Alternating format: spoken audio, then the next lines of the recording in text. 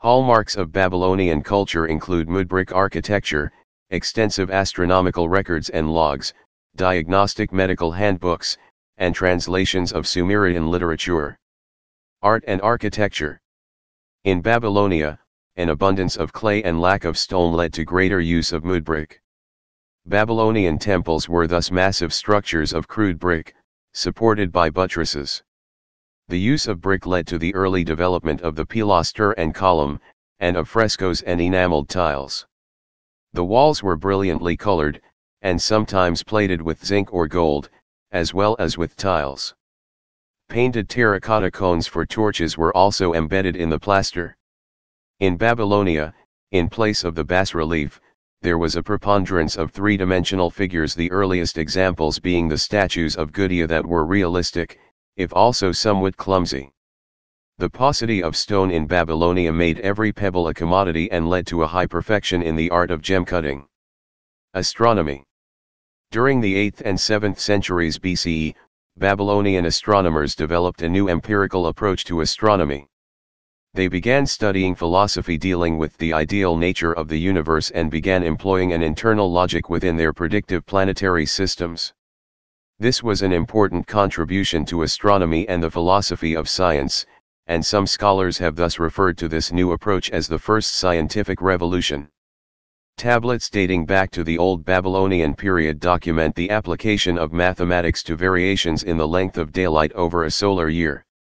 Centuries of Babylonian observations of celestial phenomena are recorded in a series of cuneiform tablets known as the Enuma Anu Enlil. In fact, the oldest significant astronomical text known to mankind is Tablet 63 of the Enuma Anu Enlil, the Venus tablet of Sagica, which lists the first and last visible risings of Venus over a period of about 21 years. This record is the earliest evidence that planets were recognized as periodic phenomena.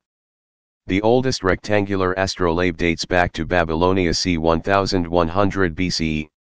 The mul.apin contains catalogs of stars and constellations as well as schemes for predicting heliacal risings and the settings of the planets, as well as lengths of daylight measured by a water clock, gnomon, shadows, and intercalations. The Babylonian GU text arranges stars in strings that lie along declination circles, thus measuring right ascensions or time intervals, and also employs the stars of the zenith, which are also separated by given right ascensional differences. Medicine. The oldest Babylonian texts on medicine date back to the first Babylonian dynasty in the first half of the second millennium BCE. The most extensive Babylonian medical text, however, is the diagnostic handbook written by the Umanu, or chief scholar, Esagil-Kinapli of Borsippa. The Babylonians introduced the concepts of diagnosis, prognosis, physical examination, and prescriptions. The diagnostic handbook additionally introduced the methods of therapy and etiology, outlining the use of empiricism, logic, and rationality in diagnosis, prognosis, and treatment. For example, the text contains a list of medical symptoms and often detailed empirical observations along with logical rules used in combining observed symptoms on the body of a patient with its diagnosis and prognosis. In particular, Esagil-Kinapli discovered a variety of illnesses and diseases and described their symptoms in his diagnostic handbook, including those of many varieties of epilepsy and related ailments. Literature. Libraries existed in most towns and temples. Women as well as men learned to read and write, and had knowledge of the extinct Sumerian language, along with a complicated and extensive syllabary. A considerable amount of Babylonian literature was translated from Sumerian originals, and the language of religion and law long continued to be written in the old agglutinative language of Sumer. Vocabularies, grammars, and interlinear translations were compiled for the use of students, as well as commentaries on the older texts and explanations of obscure words and phrases. The characters of the syllabary were organized and named, and elaborate lists of them were drawn up. There are many Babylonian literary works whose titles have come down to us. One of the most famous of these was the Epic of Gilgamesh, in 12 books, translated from the original Sumerian by a certain Sinliki Unani, and arranged upon an astronomical principle. Each division contains the story of a single adventure in the career of King Gilgamesh. The whole story is a composite product, and it is probable that some of the stories are artificially attached to the central figure. Philosophy. The origins of Babylonian philosophy can be traced back to early Mesopotamian wisdom literature, which embodied certain philosophies of life, particularly ethics, in the forms of dialectic, dialogues, epic poetry, folklore, hymns, lyrics, prose, and proverbs. Babylonian reasoning and rationality developed beyond empirical observation. It is possible that Babylonian philosophy had an influence on Greek philosophy, particularly Hellenistic philosophy.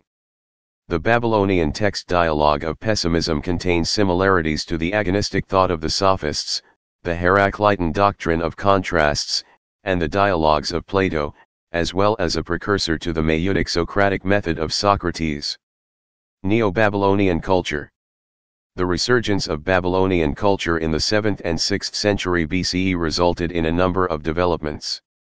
In astronomy, a new approach was developed, based on the philosophy of the ideal nature of the early universe, and an internal logic within their predictive planetary systems. Some scholars have called this the first scientific revolution, and it was later adopted by Greek astronomers. The Babylonian astronomer Seleucus of Seleucia, b. 190 BCE, supported a heliocentric model of planetary motion. In mathematics, the Babylonians devised the base 60 numeral system, determined the square root of 2 correctly to 7 places, and demonstrated knowledge of the Pythagorean theorem before Pythagoras. Thank you for listening. Don't forget to check out other tracks as well. Show your love by hitting the subscribe button and do like, comment and share, to spread knowledge. See you next time. Till then, keep learning for fun.